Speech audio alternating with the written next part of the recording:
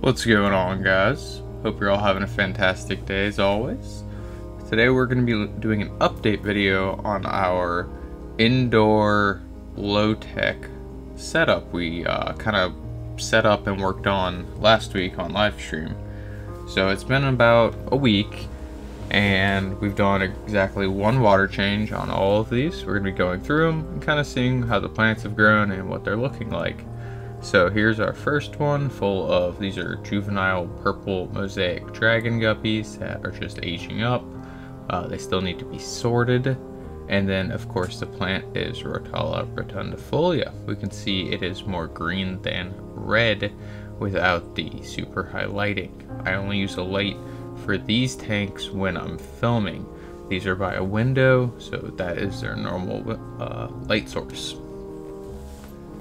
Our next tank up is full of blue koi strain I'm working on, and then the plants are Alternanthera and hornwort. Pretty simple with this. Hornwort does not actually root, but its strands will kind of anchor it to the ground if you push it in.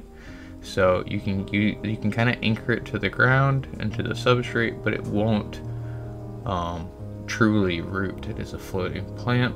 Of course, the Alternanthera will root. But yeah, so if you want a nice vertical look, you can plant it like this.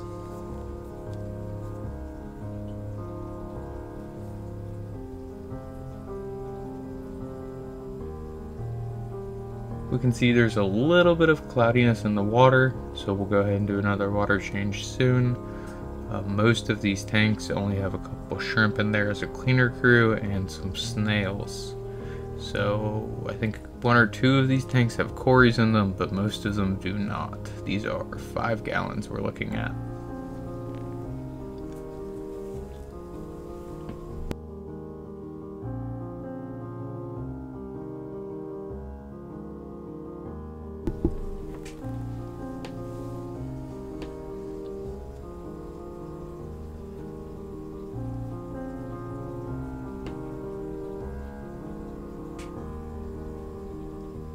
Our next tank we're looking at here is the pearlweed carpet tank we're working on. As you can see from the live stream, the gaps in between where we put the bunches in have started to fill in.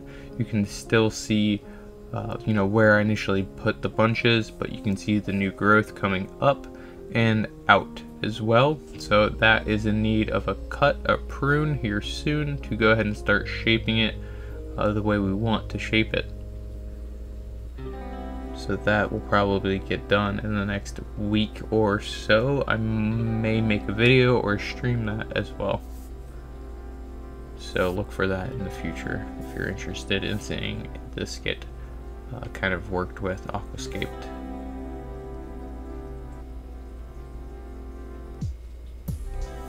This is our Taiwan lily tank, full of mainly just Taiwan lilies, snails, and this is a red tiger strain I'm working on.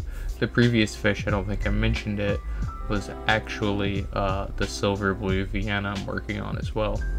So this is the red tigers I'm working with and Taiwan lilies.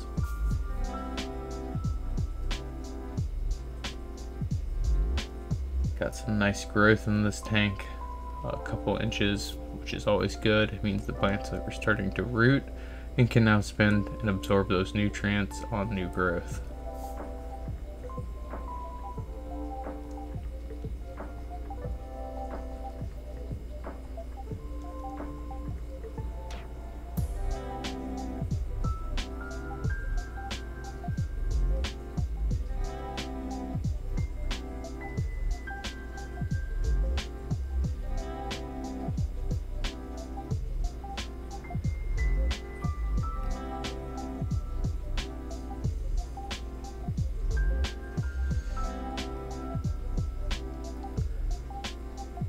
Last but definitely not least, we have our Java Moss Higer tank. This one is running a filter, but is not running anything else.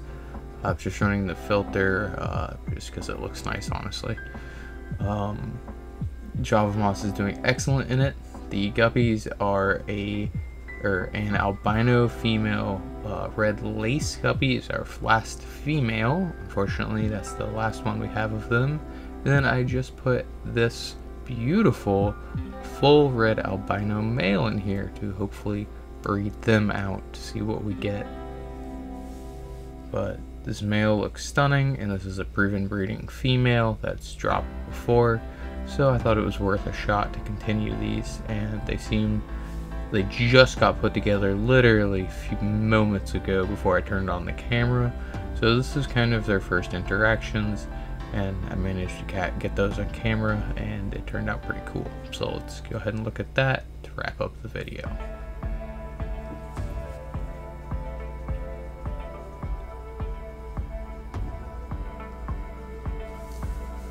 You can see the bubbles on the glass in this tank. That's actually the oxygenation or oxygen the Java moss is producing. It kind of gets caught on the slanted glass and makes a shimmering effect.